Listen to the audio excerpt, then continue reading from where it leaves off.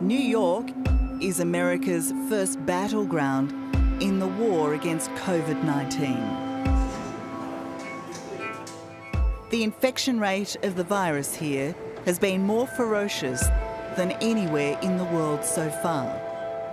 This is different. This is bigger. This is worse. This is young, sick people. This is high volumes of people.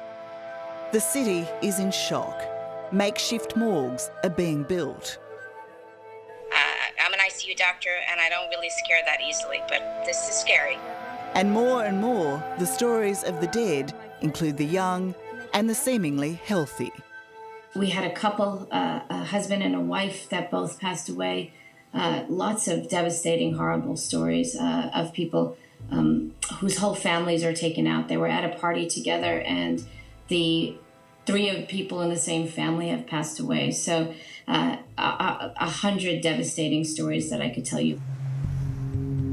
Dr. Mangala Narasimhan is head of intensive care at 6 major hospitals in New York. The death toll here is 700 plus and counting. Over 50,000 cases, with hospital admissions increasing by an incredible 40% every day. Understanding that a lot of people that we saw today probably won't make it through this. Can you please describe to me the scenes that confront you as you walk through the doors of the hospitals you work at the moment? Just the sheer numbers of extremely sick people. We have numbers of people on ventilators that we normally would never see. And the challenge is just the volume. And they're not simple patients. They're very sick and require a lot of care. Do you have the equipment you need? Do you have the personnel you need? So our numbers are basically doubling every 3 days. We've been able to keep up with it so far. The challenge is that once they go on the ventilators, they stay on for a very, very long time. At some point, there will be an issue with having enough of everything, the way things are going right now in New York. How soon do you expect that to be? Our prediction is 2 or 3 weeks if we keep at this rate.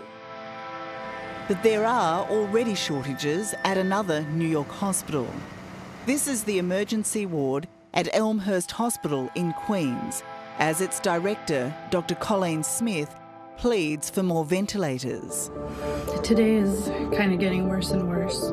We are right now scrambling to try to get a few additional ventilators or even CPAP machines. If we could get CPAP machines, we could free up ventilators for patients who need them. Outside, a truck, now the hospital's makeshift morgue.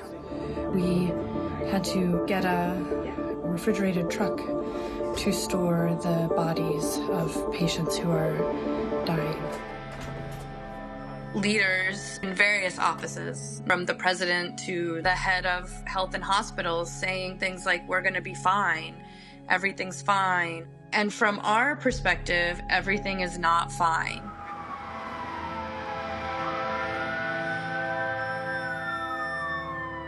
Everyone in my group is actually stunned at how hard this is and how we take care of very sick patients all the time, but not like this, not this number.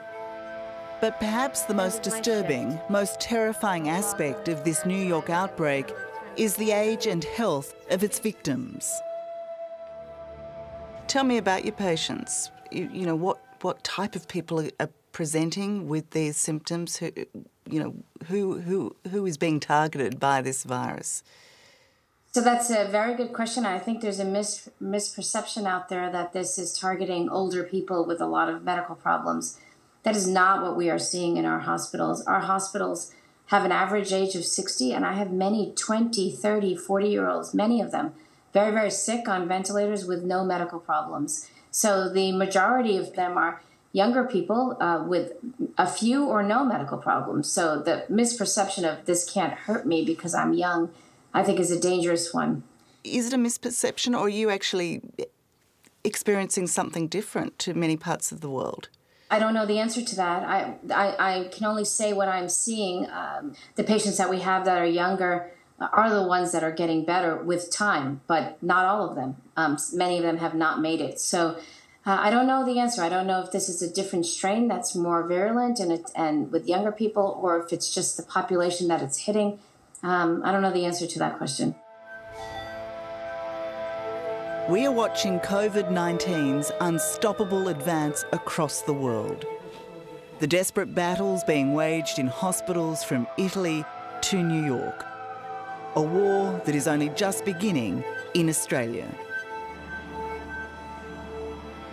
And if this goes on for a month or 2 or 3 or 5 like it did in China, and we're already this strained, we don't have what we need. I don't really care if I get in trouble for speaking to the media. I want people to know that this is bad. People are dying.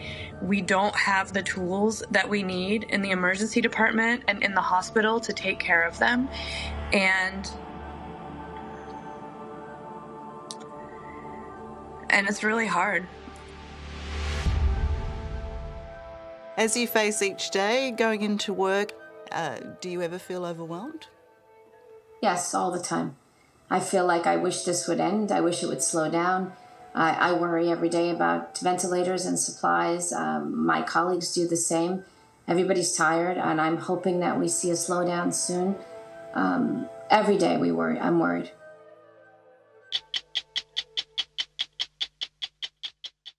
Hello, I'm Tara Brown.